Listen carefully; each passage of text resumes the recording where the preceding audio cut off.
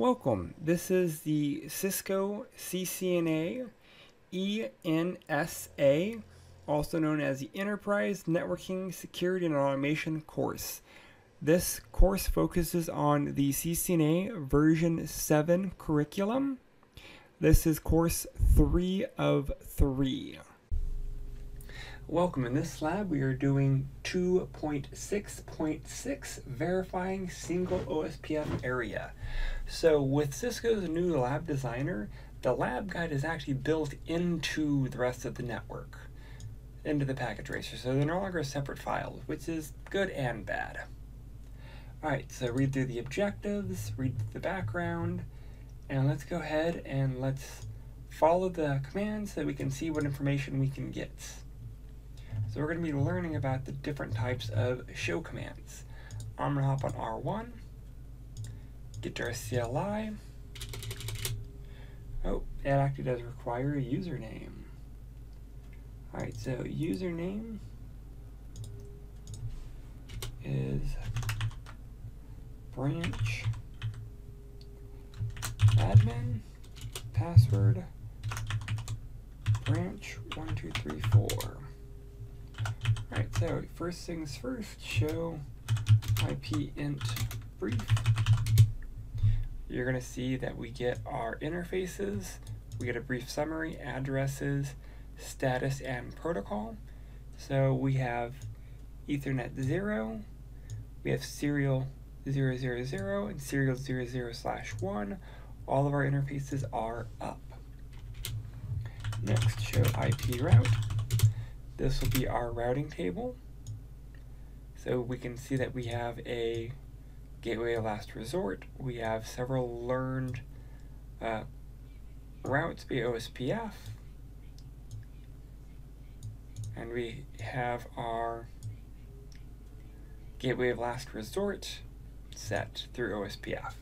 So we do that through configuring OSPF and doing the default information originate. So basically anything destined outside of the network, we will send to R2. R2 will send it to the ISP. So we can also do a show IP route OSPF. This will only show the routes learned via OSPF. Next, we can do a show IP OSPF neighbor, and we can see our OSP neighbors. We can see the OSPF router IDs. We can see their priorities. We can see their state. And they're in a full loading state. Next, let's do a show IP protocols. We will see our routing protocol. It's using OSPF, process ID 10. We have a router ID set for router 1. It's 1111. It is sharing those 3 networks. It has a passive interface, so it's not sending routing updates through the gig interface, and it knows about the following router IDs. So it knows about router 2, router 3, and it's using the default administrative distance of 110. Next, we can do show IP OSPF. So this is going to show us a much more in-depth setup of OSPF. It will show our LSAs. It will show if there's any flooding. It will show checksums. Lastly, will be a show IP OSPF interface. So this will show us our interfaces that are attached to an OSPF. Here we have our gig 000. It has that network. It's tied to area 0. The router itself has a router ID of 1111. Its state is a designated router, the priority of 1. Serial 000. This is the network statement. It's also attached to area 0. It is set as a point-to-point with a cost of 64. Here are the time intervals. 10 for the hello, 40 seconds for the dead, wait is 40 seconds, retransmit is 5, and we can see again if there's any flooding or adjacencies that are listed. So we've gone through all of our different show commands. Alright, so now that we've done part 1, let's get to step 1, verify OSPF operations. We've already looked at our router 1, we've already done our show route, we've already executed the show IP neighbor, and we've talked about these. We've already formed the adjacencies. We've seen that it was connecting to R2 and R3. So you know what, let's just go up.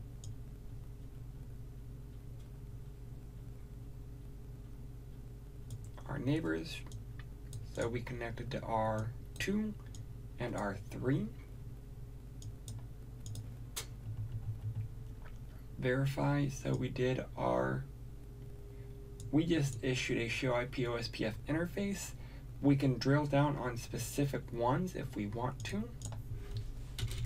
So show IP OSPF interface. So with just the interface command, we can see all of the interfaces, or we can list them specifically, gig 0/0. So we can only look at one single interface if we choose to. So what type of OSPF network is attached to this interface? Network type is broadcast. It is a state of DR. I want to compare that to our serial. Here we have a point-to-point. So there are differences, and there are different costs associated with them. Dead timers, hello timers, all of the timers are matching up, but one interesting part is gig 0/0, gig 0/0. There is no suppress for neighbors. Gig 0/0 is actually set to a passive interface, so we're not expecting to receive information on that interface. So we've already, oh, that was on R2, sorry. We're going to do it on R2 as well.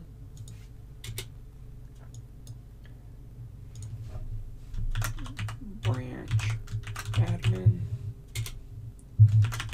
branch 1, 2, 3, 4.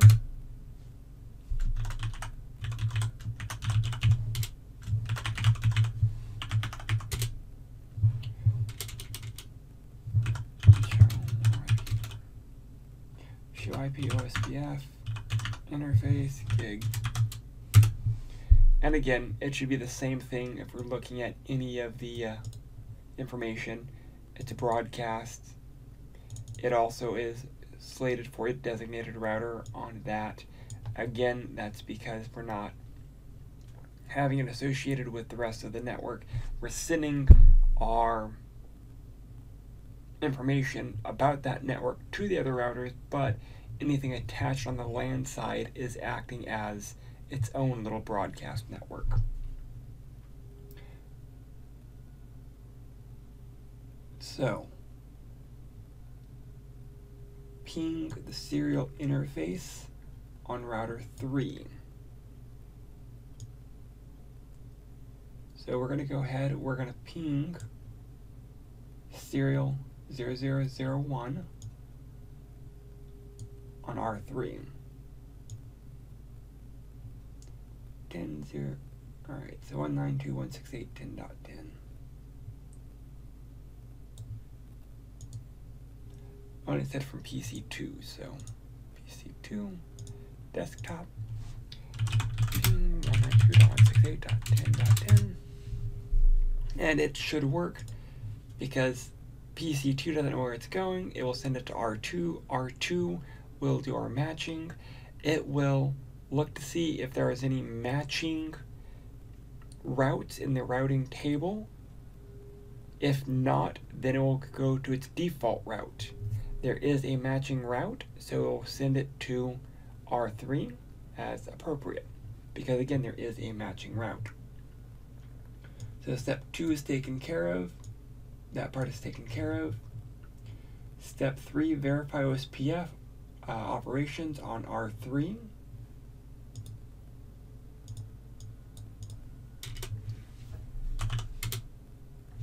R3 doesn't have a username or password, so we're good on that.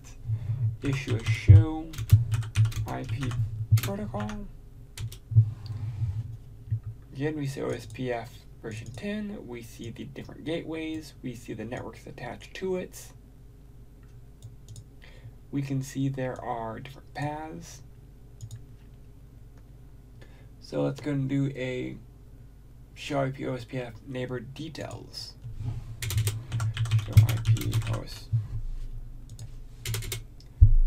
Show IP OSPF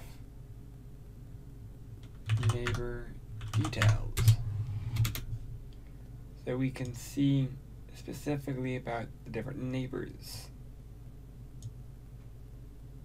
So we're going to be sending information out, our different serial interfaces. This is our directly connected neighbor, R1. This is our directly connected neighbor, R2. What is the neighbor priority shown in the OSPF router? So what we're looking for is priority 0, priority 0. So our designated router and our backup designated router are all showing our default routes. Using the command prompt on PC3, ping the ISP router address is in the routing table. So ISP router 64.154.5. Desktop ping 64.100.54.5. So this should take the default route, and the first one should time out as an ARP request. What ends up happening is PC3 will send it to R3. R3 will not know what to do with it because it's not a matching route. It will send it to the default gateway, which it knows is connected to R2. So R3 will forward that packet to R2. R2 will inspect it and send it out its default interface to the ISP network. So step 3 is complete. Moving on, part 2. Add the new branch office LAN to the router. So you will now add a pre-configured branch LAN to the OSPF network. Execute a show run beginning with router OSPF. So I actually haven't connected it yet because step 2 is connecting it. Step 1 is verifying it. So R3. Show run. I'm going to do the shift hash key above the enter so we get our line. We want it to begin at router OSPF. That didn't work right there. So it actually starts loading the show loading the show run at the router OSPF. And we can see our different networks. So we have our 2 stub networks, our serial interfaces, but you'll see that our new branch office is not connected here. Alright, so let's go ahead and let's do step 2. Using a Ethernet cable, we're going to plug into gig000 interface on the router. So we're going to connect switch 4 to R3. That's going to be a straight through. So connect the gig00 interface on R4.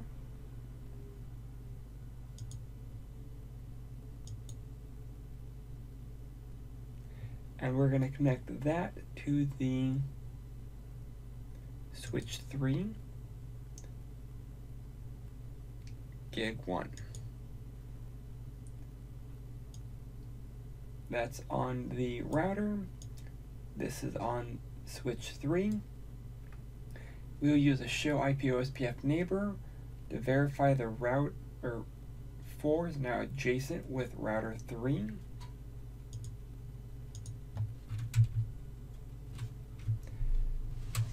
So show IP OSPF neighbor.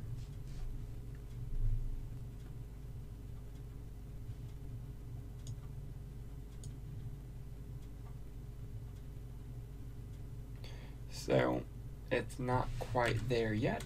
Nope, now it is. It's now initial, and it's a DR other. Now it is a backup designated router.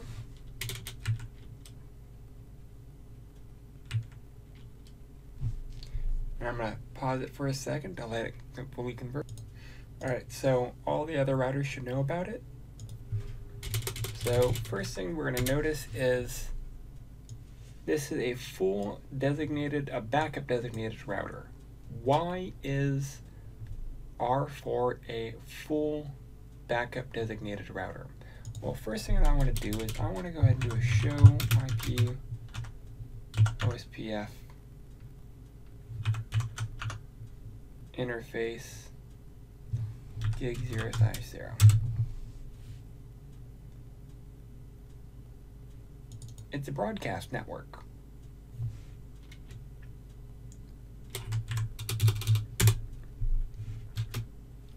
With the serials, they're point-to-point networks. Point-to-point will not do elections. Here, in our gig interface, it's a broadcast network. It has an adjacency neighbor, and the adjacency neighbor is our backup designated router. Again, it is tied to a broadcast network, so it actually does the election. So, using the command prompt on the laptop, ping the address of PC2.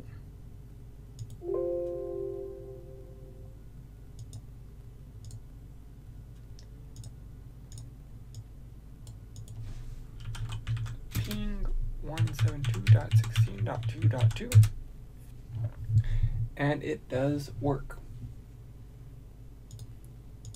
So that is the end of the lab. Let's go ahead and click check results. We've completed it. Assessment items, 4 out of 4, 20 out of 20, all read check marks. We are good to go. If there's any questions or concerns about this material, please reach out. Thank you.